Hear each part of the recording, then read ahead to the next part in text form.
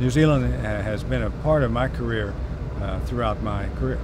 I served on the HMNZS Hawea, the second Hawea, the precursor of this ship, and everything I learned on that tour, that short exchange tour, has helped me in the Navy. So I can truly say that I got my start in the Navy with the New Zealand Navy. That tour meant a lot to me. I can go on and on about the names of the folks that helped me when I was a young midshipman.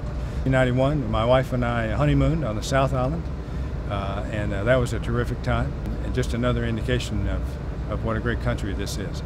Most recently, I guess, the last flight that I flew in my logbook before I made flag was with the New Zealand P3K, New Zealand Air Force P3.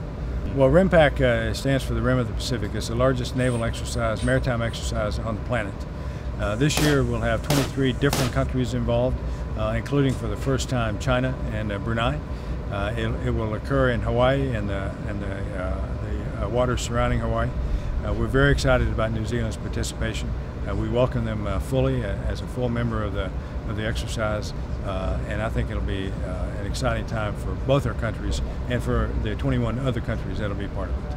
Pacific Partnership is our exercise where it's a multilateral exercise where we do humanitarian assistance and disaster relief operations throughout the region.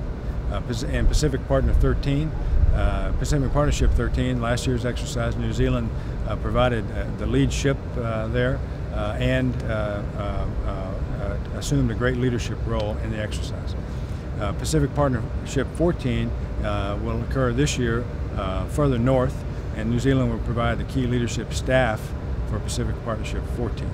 And so we're excited about this, and the importance of exercises like Pacific Partnership is that when we have to do something for real, such as the Philippine typhoon recovery operation, we are able to do so because we understand what each part of the coalition brings to the problem set, if you will.